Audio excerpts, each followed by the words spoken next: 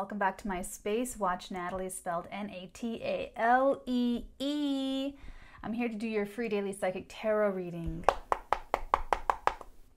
And my loves, the downloads are interesting because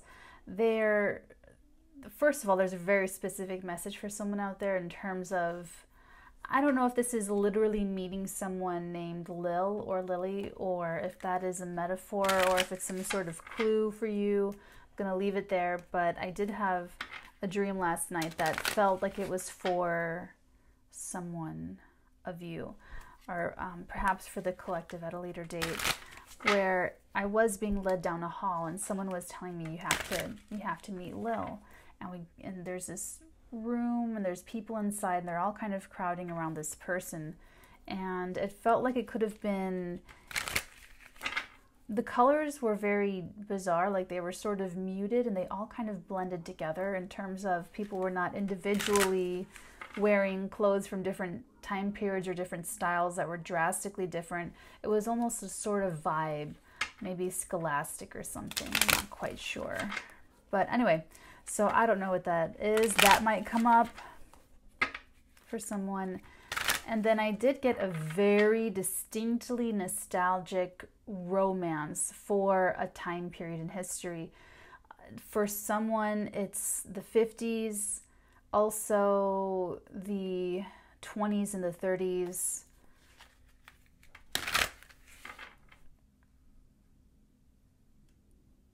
Yeah.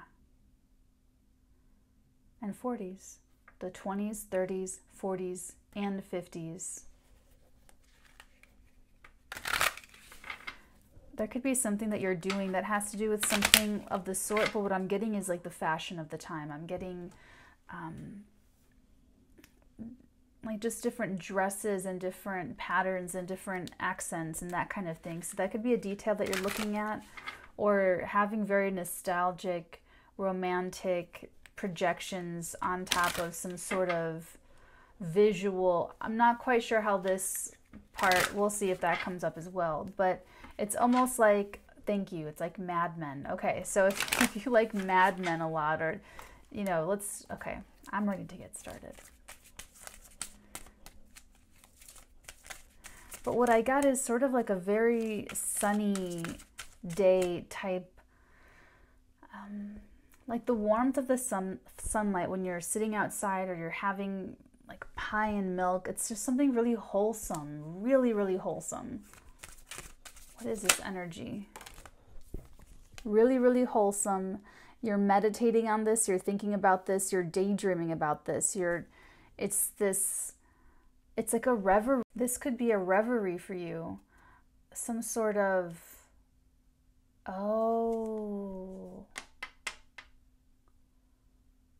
You know, I'm filming this on the new moon in Pisces, so this is new moon in Pisces energy. So we're going to take a look at what's coming back, because with Mercury, it's conjunct Mercury retrograde in Pisces. So I feel like this is a second chance. Interesting. All right, let's see where this goes. But yeah, I'm absolutely picking up on you either taking a break, taking a rest, or you already took a break, you already took a rest, a vacation perhaps, and you're about to come back into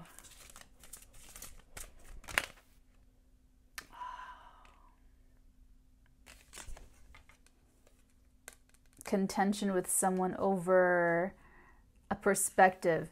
Now, you've thought about this, you've thought about it, you've meditated on it, you sat with it, you prayed about it, you did whatever you do, and now you're coming back into the arena of the world. You're taking this knowledge, this inspiration, creative inspiration, or this memory. For some of you, this is a dynamic playing out with other people in terms of perhaps someone else is arguing your memory to you so that you are remembering the past the way you experienced it, and someone else is challenging that memory. Someone else is, and that totally fits in with this new moon Pisces with Mercury retrograding. But More on that in the New Moon in Pisces video live. So if you have the time, if you're available and you want to come sit with us and listen in on the New Moon in Pisces video, the astrology of it, we'll be getting into that later today for those of you who are watching this live as it's premiering.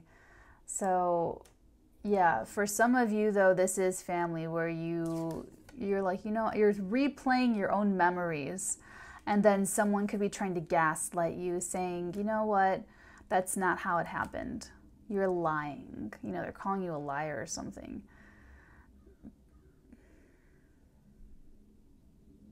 That's for some of you. For others of you where this is creative, this could have to do with a time period, a period piece. Or it is just, I'm not even getting that it's so stuck on the period piece of it. I'm getting more of the feeling of nostalgia. So this feels more like Tim Burton's Edward Scissorhands. So you see how that movie takes place in a sort of very fictionalized, not campy, but it's just his own, it's just one very specific sort of projection of American life and what normalcy is, what that looks like, and how narrow that looks on screen. And then Edward is from the, you know, it's, yeah.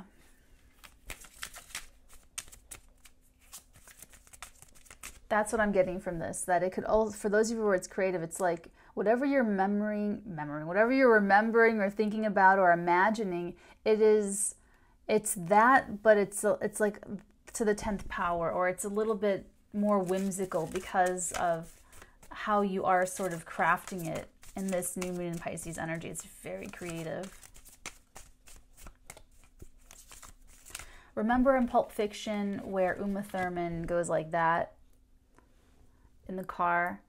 And there's those little white digital that come to form a box, and that doesn't really happen anywhere else in the film, just at that spot, and you don't really expect it to you didn't expect it to, and it doesn't come up again, and it seems out of place, but it's really not. It kind of fits perfectly. That occurred to him because he sees his movie in like a very specific way. It's how it played out in his mind when Quentin Tarantino was, you know, kind of seeing it.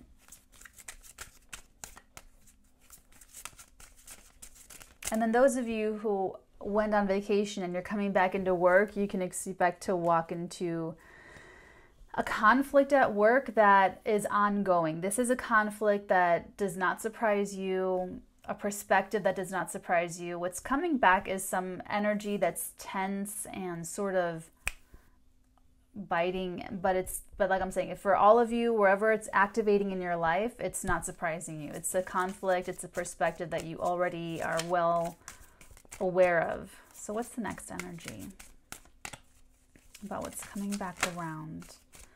After some inactivity, after a lengthy, like maybe it sort of went down, the conflict or this tension, it disappeared, it sort of faded away, and then now Mercury is retrograding. Ooh, wow. 3 cards, the High Priestess, Temperance, and the 10 of Staves. And it's about to reach its breaking point, and then it will come, it's like it needs to burst. It's like stubborn acne that kind of keeps coming back in the same place. You know, it's the same acne. It just keeps coming back. You try to clean it. You try to do everything. You try to like medicate it. You try to stuff it. You try to like heal yours. Try to drink water. You try to do everything, and it just keeps flaring up. And then finally, I don't know, maybe you just get blessed by the skin gods, and then finally, or you get your diet right, whatever you're eating, whatever happens, and it finally goes away forever, like for good, like for the next long while, because it's finally at its max point, and then the healing comes in and the balance comes in. I don't know, your hormone balancing, your chemical, neurochemical, I don't know, but it comes into balance, your skin clears up, and you know, all is kind of right with the world again. But for those of you where this is not acne on your face or something like that, and this is a conflict, then this conflict is going to get worse before it gets better. Okay, oh, you know what? I wish I had it in front of me. We have Venus interacting with Saturn and Pluto. There's all kinds of other stuff happening in the sky over the next moon cycle. So when the new moon in Pisces culminates into the full moon in Virgo, could be around that time when this gets to be a little bit too much. And I feel like you're like, I totally see this coming. None of these people surprise me. None of these perspectives shock me. I've seen this all before. And I feel like you have to let it play itself out. I see you from the Four of Swords being very calm, collected, zenned out. Whatever you're doing, you're keeping your side of the street clean. You're managing your own emotions and your own mind responsibly. Other people around you are the ones who are sort of not channeling energies very responsibly. And whatever that conflict is, it is going to get worse. Someone in particular is going to have like a fuck it moment. Fuck it, I'm out, I'm gone. That could be coming up, and it could be necessary for that person to stick up for themselves. It might just be that moment for them to say, you know, kind of, with the Ten of Staves, it's fire energy, so I feel like people could come out and say things that they don't necessarily, you know, something that throws all the staves on the ground, whereas everyone's got one to fight each other with. I feel like this could be something that's like, you know what, this has been on my mind forever. I've been wanting to say, fuck you, you know, whatever it is. It's like, it's just too much. You always ask me for money, or you always take my stuff, or something where it's like they finally have the breaking point, the straw that breaks the camel's back. And I don't think it's you. It could be you, sure, but I feel like this is someone else in the situation. I feel like this is the strongest energy in the reading. It's the first card out. So I feel like you're not going to let anyone hijack your attention, hijack your emotional state. You're not going to let anyone create disorder in you. Especially whatever this is. If you're coming back from vacation or something, you're coming back from like a wellness retreat, you're coming back from some sort of thing of whatever. So your energy is really good in this. Your energy is very like non-polluted. Like this coming in around this, I don't feel like you are at stake for succumbing to those lower, you know, pettier little energies. Now, because you're still here, because you're around other people fighting, I recommend making everything funny, making everything a joke. I'm just going to give you a heads up, that does not always work. Maybe Natalie shouldn't start giving advice. Maybe I should keep it to just channeling. But honestly, that's how I would go. Because, you know, when you're the one that people go to saying, oh, so-and-so, blah, blah, blah, and then the other person comes to you and goes, well, so-and-so, blah, blah, blah, and you're in the middle between all of this other stuff going on, you know,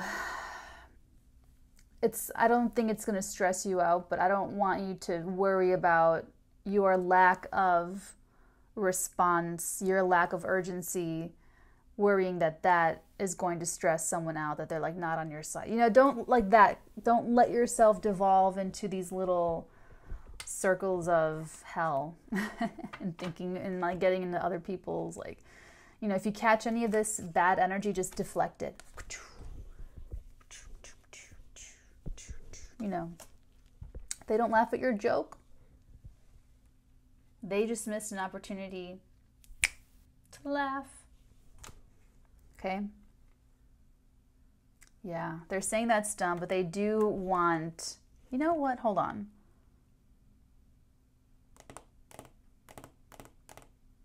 This could either be the shortest reading we've ever done. I'm just kidding. We'll go ahead and we'll get... No, this might be, though. Let's get Divine Feather.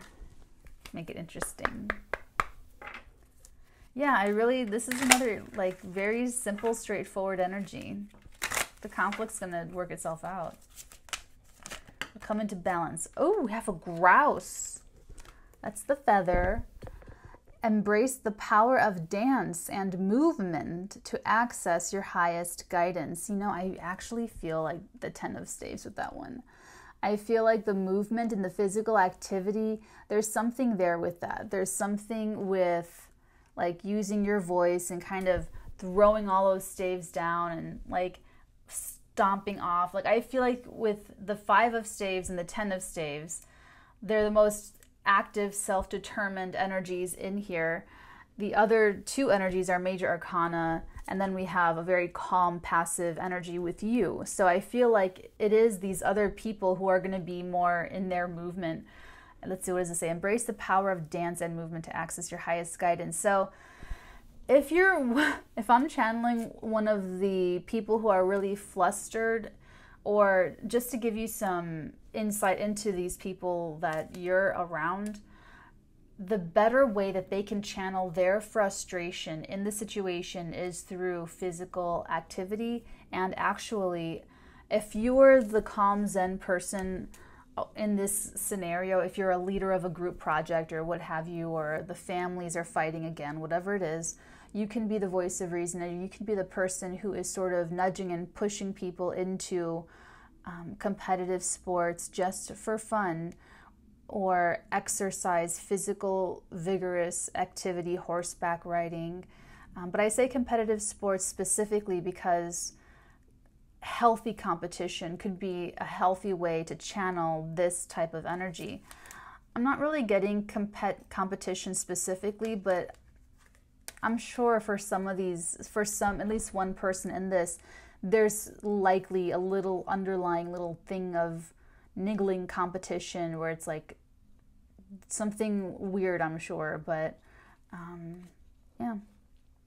So I feel like that grouse is more towards the people that are actively using their energies to actively fight and, you know, go into conflict and going out of their way to be petty, going out of their way to make things more difficult. So, and the other one is the duck. Sorry. There's the feather. Find comfort and balance in simple ways. You have support all around you. So this is where you are. You're coming from the ducky duck perspective, where you do find balance and comfort and support all around you. You look at you, you're so zenned out. You're totally like laughing it all off, saying, yeah, I remember when I was getting red in the face over that too. I remember when I had to change my first tire on the side of the road too, and I didn't have nothing with me, and I was irresponsible, and I did this wrong and that wrong, and, or, you know, whatever it is. It's like you're having that moment into this conflict of whatever this is. And the nostalgia, I feel like, is what also kind of keeps you in this comfortable place. Find comfort and balance in simple ways. You have support all around you. When I got that kind of like all around you part, that's where that feeling is, like this nostalgia, this sort of fantasy of the past, or, you know, that could have something to do with what you're seeing every day. That could have something to do with the support that's around you, or be sort of stimulating. You know, maybe someone comes into work wearing like a brooch of a huge bee, or yeah, like a huge bee with little rhinestones and stuff. Or it's like, maybe it's like, you know, you go, hey, where'd you get that? You know, and she goes, oh, I got it at an antique store. And you go, oh my God, my grandmother had one just like that, or my mom had one just like that. And you're seeing it on this girl walking around with this huge brooch, and it sort of kind of brings you back, and, you know, checking in with that part of the family. They're in turmoil or in conflict, and it's like, oh, a thing that it blows up, but then it gets better, it gets healed, you know. But I feel like this is very much in divine timing for these other people that are around you. So you just keep doing what you're doing. But I would expect the opportunity, the second chance, this kind of lucky break coming around for this, whoever I'm channeling, this Mercury retrograde conjuncting the new moon in Pisces, that this spread is for, specifically for you out there. This is bringing the conflict around again for it to just burst and pop the right way so that it gets cleaned out completely with antimicrobial, antiseptic, anti-nasty solution, and gets dried out in the beautiful sunlight. Gets nice and crusty so we can just flick it off. So fear not, my love. Okay, one last piece of advice from Moonology, and then I will let you guys go. All right. Well, that's pretty simple. That's pretty straightforward. Yeah, it totally wouldn't be worth it. It wouldn't be worth it for you to lose your head over this conflict coming back up. Number one, you already recognize it. Number two, it's going to get evened out. And perfect. The first card in that thing that came out that was gurgling forward, look at the bigger picture of full moon and Sagittarius energy.